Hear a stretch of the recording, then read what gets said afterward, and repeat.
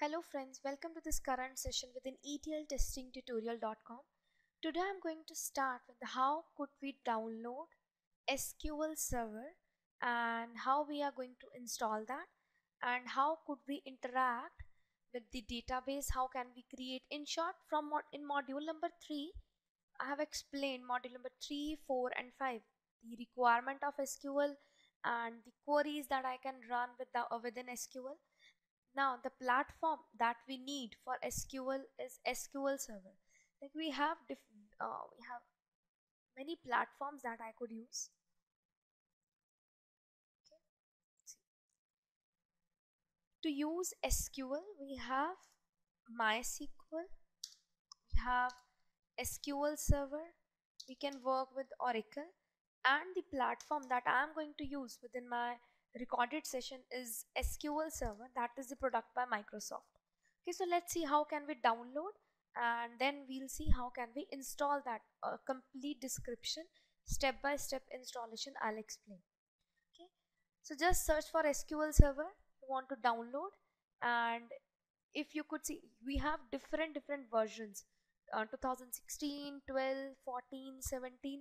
You can install any one you want and just click on to this microsoft.com, the link by, and log in into your account. If you don't have your account, you can create it. It's totally free of cost. You can just sign in if you have, and I'll log in into my account with my credentials. You'll use yours.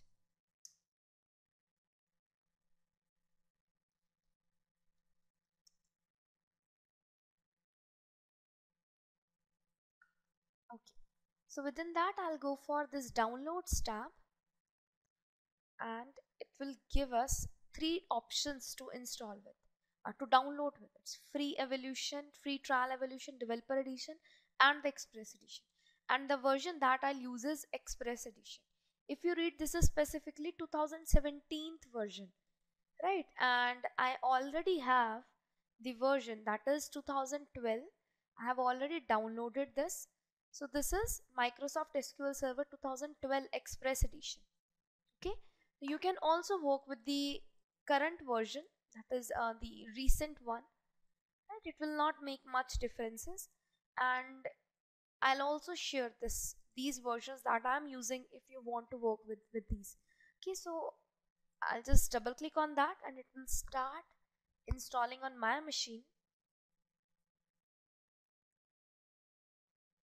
It will take some time. Let's wait. It is extracting all of the files. So this SQL Server is from Microsoft. That is the important thing to remember here, because we are going to work with this. So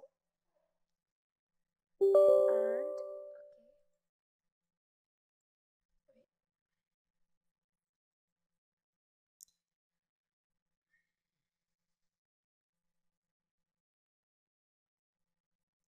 And one more thing, I have taken the screenshot of each and every step. This is the very first step that I just did. Okay, actually I already have that. So but if you'll install it for the very first time, you'll not get that error pop up. Okay, but for the first time, it's as simple as, after clicking on this, you'll get this page that I'm getting here. Okay, so now here if you look at, it's giving us 2 options. You can install new SQL Server as a standalone application, or you can also upgrade it to the higher version. I'll just go for this new SQL Server standalone application. I want to install that, and this is the step 2 that I am getting. So after that, this step will come. So these all are the steps that you will get, so that you'll follow up everything that I am using and that you will get on your path. Okay, after this step, let's see.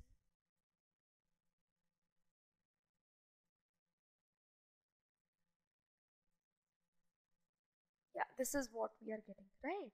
So after that, just accept the license and next.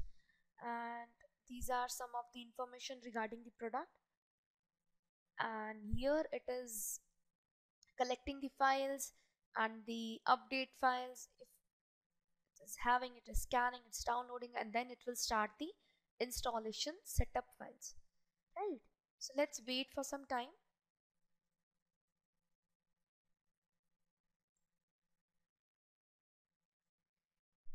Now the three of the steps are completed, right? So four tasks it is actually working with, and the last one now is in progress. We'll wait some more time, then we'll see with the next step. We have already done, we have already faced, we are right now at this step, and after that this step will come. Let's see, it's in progress, right? Yeah, so we are done with all of the four tasks. Now we'll see the next step, that is setup process, the current operation. Let's see. Yeah, so this is what I was looking for. So our first step is done. So now this is the very important step. It's giving us that which all features you want to install, like the database engine or SQL server application, or the feature that is that will by default will come. If you want, you can uncheck this box that you don't want to work with the replication feature of that, but I'll keep it as it is. So database is the one with which we'll work, and these are the two instances within SQL server. Okay, and we'll mainly work with the database engine services. And next, the second step is working currently.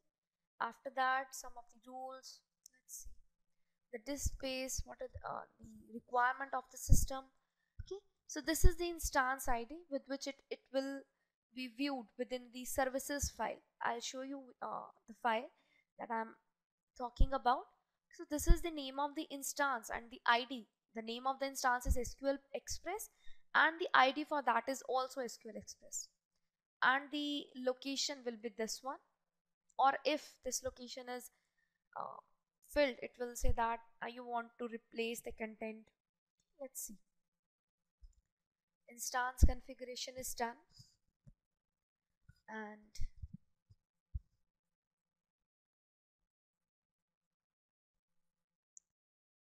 all done, and the server that it will use next will not change the thing that will affect the work of the SQL at the server. So this is again one more important step. How you want to log in, how you want to work, how you want to open your SQL server, right?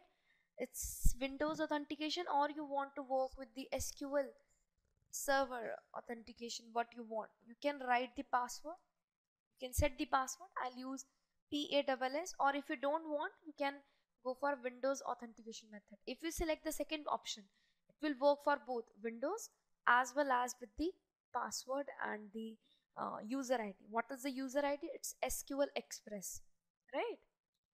That was just with an instance configuration we were getting that. And error reporting, if you want it to send to the server, I'll just keep it as it is. I'll not check the box, or if you want, you can check. It will not make any change. And now the installation is, it's working for the time. It will take again some more time. Let's wait. The installation is almost done. It took around 5 to 10 minutes.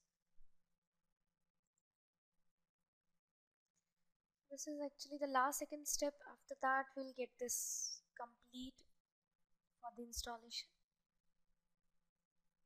And yeah, this is what is expected. So we are getting database engine, we are getting the SQL server browser and the writer, right? And we have here, if you see within the features file, this one, this is I think fourth step during the installation. We were working with the database engine and the server application. We are getting all of these things, right? But what about the one, what about the platform where we'll write the queries? We are not getting that thing within this SQL Express, this one, this file. So the next thing with which we'll work is SQL Management Studio, because this is the one that will provide us that platform. The instance is created with the installation of this SQL Express. The instance is ready, that is SQL Express within services file. But how could we interact with the database? How could we interact with SQL Server? So for that we need this SQL Management Studio. It should be installed on my machine. You will see the differences during the installation steps only, how it is different than SQL Express. So these both files you need during the installation of SQL Server. So we are done with this SQL Express, and I'll close that. And if you look for SQL Server, you'll not get the option to uh, you'll not get any of the application with which you could work, where you could write the queries. Okay, but if you open the services file, as I said, the instance is prepared with the installation of that SQL Express. If you just search for SQL, you'll get these four services inside that. Can you see this SQL Express? This is the one that we are getting, that we'll get only after installing this SQL Express. Okay, so the instance is created, or I could say that the backend is ready. The backend which will support our queries is prepared after the installation of this. But the platform where we could write the commands to interact with the database, we need. Okay, so let's install this one now, SQL Management Studio. Double click on that, and again we'll see some of these steps will be same, and the features file, that is the step I was saying, the important one. The features file is different, this one. Okay, we'll see. It's still working with.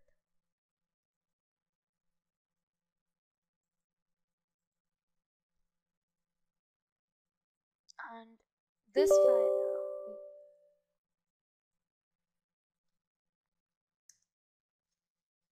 file, the word file that I am using, I'm showing you, is the one that I have the screenshots of each and every step I have taken, so that you could follow this. That you will get this file, you will get within the download code of your account. So just log in into your account. I'll show you where you'll get this file. And in this, just click once on that, and you will get the ETL pack, a folder in which the file of this installing the SQL Server and installation of Oracle or the Informatica I have used. Okay, so let's start with the installation of Management Studio. Again, the same step. New SQL Server standalone application. Click here, and these all steps are also present. Let me show you. Yeah, this is the one I'm working with, right? After that, this one again, as I was saying, the same steps will come, but the features file will be different. Let's see. Okay, and no updates for SQL. Next, and again see, scan for the updates and extract all of the setup files and install the setup files and downloading if need, right? And again it will take some time as SQL Server took.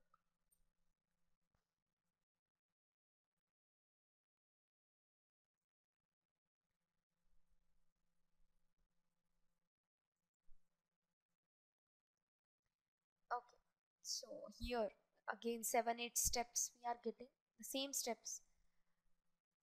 But okay, installation type, a new installation I want, add feature to the existing one, I'll go for a new installation. And the license I accept, and the after that feature, yeah, this one, see, the features file. For the previous installation, we were not getting this management tool option, right? Because this is something that is present within SQL Server management tool only. It's already selected, I'll keep it as it is, checked, and after that all of these steps will follow.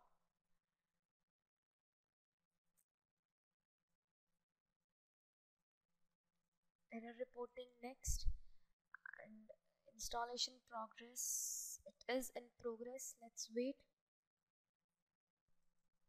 It's almost done, and actually it is taking less time than SQL Server, that Express edition, and we are done. So it is showing me the status as exceeded and close. Okay, so we are, after that surely we'll able to work with the SQL Server. Quit, as we have already done this. So again, the services file, if you open within SQL Server Express, it's already running. If you right click, see, maybe you'll not get this, maybe it's not running for your system. Okay, so just make sure that it's SQL Server, right click. If it's not running, you can start that, and if it is already running that, then it's fine. Let's now open the instance for SQL Server. Now can you see, previously after installing this SQL Express, we were not getting the instance, we were not getting this Management Studio as a desktop application that I am getting now. That is because of this SQL Management Studio. So let's open that.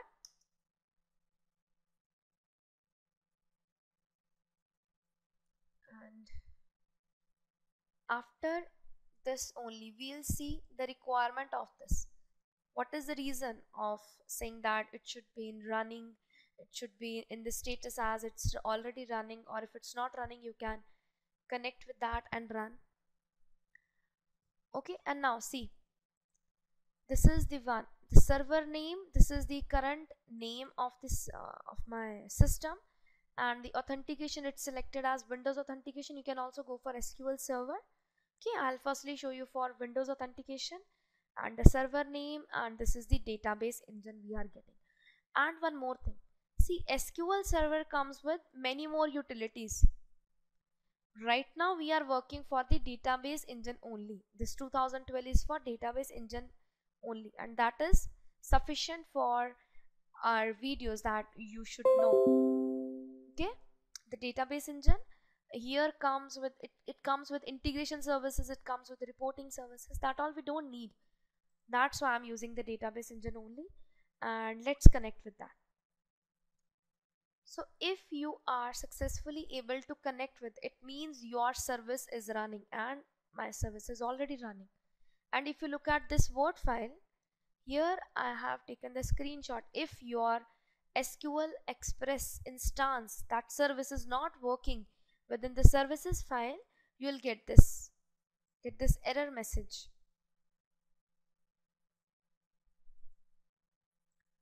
So this error message is just because of if your service is not running. So make sure that your service is up. And this is not only for SQL Server. If we'll work with Oracle, we'll have the service for Oracle as well, Oracle XE, that I'll show you in the next videos. Okay, so SQL Express is the one that should be in the status as it's already running. This one, it's running. Okay, this is the status. If it's not running, it will be like with a different message it will come. And that's all how we can install that. And now the last thing that I'll tell you, where is the location where we could write the queries, that is not showing here. So just click once onto this new query and you will get the page where you'll see that in my recorded session I'm working with the different queries with the DDL commands, DML commands, DCL commands, and TCL commands. Right, few of the commands I am also showing with the Oracle database, like with the DCL. DCL means the control languages, in which I'll use the to provide the privileges to the database as an administrator. Okay, grant and revoke, that all things I have covered within Oracle. The rest of the things I'm showing that thing within the SQL Server only. Right,